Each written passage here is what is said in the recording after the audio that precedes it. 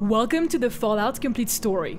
If you could name your dog in Fallout 4, what would you pick? I've got a few ideas. Number 6, dog meat. This one's, well, obvious. What else would you want to call your dog if you're a true Fallout fan? Dog meat is a dog companion in Fallout 1, 2, and 3. In Fallout 1, you can find dog meat tormenting Phil in Junktown, and once you distract him, you recruit him into your team. In Fallout 2, you can find him in a special encounter, the Cafe of Broken Dreams. Lastly, in Fallout 3, Dogmeat is found avenging his previous owner from the raiders that killed him. Loyal to the end, he'll follow you all over. If you trigger his event and don't approach him, he'll wander off in the wasteland for you to find another time. That's tradition, guys. Let's keep it going. Number 5, Rex. If we're considering dog meat because of tradition, then why don't we consider Rex, the cyberdog from New Vegas? He was born a regular dog and served the Denver City Police Department. Sometime before the Great War, he was cybernetically enhanced and turned into the cyberdog Rex. Rex is degrading due to his age, hates rats, and he also hates hats because it rhythms with rats.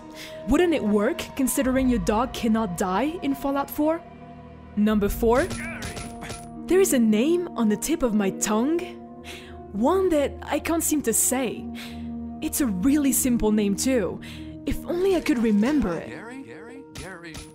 Oh, that's right, Gary. In the world of Fallout, cloning is a popular experiment, and in one horrific experiment, there were 54 clones of a man named Gary created.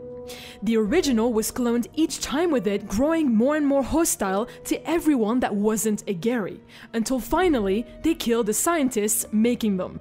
They didn't overrun their vault that quickly though, and the remaining clones were placed into storage so they could try again.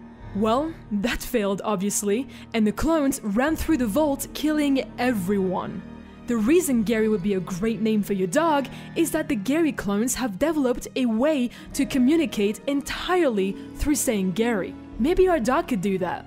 Number 3, 3 Dog. Guys, we could name our dog 3 Dog in honor of 3 Dog.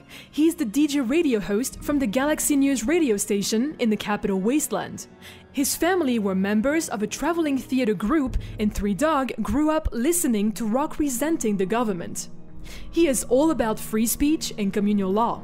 He then took a lot of jet and stumbled into the wasteland until he found an oasis and turned it into the Galaxy News network. He believes he's fighting the good fight against the Raiders, super mutants, Talon Company, and the Enclave. And you know what? My dog could be named 3 Dog in hopes of gaining these ideals. Number 2, Butch. Butch would make a good name. I mean, it sounds like something you'd name your dog anyway, but in the world of Fallout, it was also the name of the bully in Vault 101. He grew up with the lone wanderer in Fallout 3, had an alcoholic mother, and no father figure. This caused him to become the bully of the vault, causing all kinds of problems for our hero, yet he secretly wanted to be a barber. He ran a gang known as the Tunnel Snakes in the vault and made arrangements with the Overseer to ensure that they were left to cause as much trouble as they wanted. So, if I name my dog Butch, maybe it gets some leadership abilities from Butch, and we might get a whole gang of dogs? On second thought. Lastly, we could always name the dog Doug. This has been used as the name of a psychologically disturbed Nightkin. This Nightkin has 2 personalities, Dog and God. Dog's original job was to fetch new humans to be turned into super mutants. Eventually, Dog was picked up by Father Elijah that took advantage of his foolish nature by turning him into a slave for himself. But due to prolonged stealth boy use, he began to develop a second personality, God, the one trying to break free of his master. Wait a minute, maybe I shouldn't name my dog something that was trying to break free of its master. Alright guys, your turn now. Any suggestions? Let me know in the comments down below. As always, like, favorite, and subscribe for more content. Follow us on Twitter @IllegibleMonster, and I'll see you guys next time.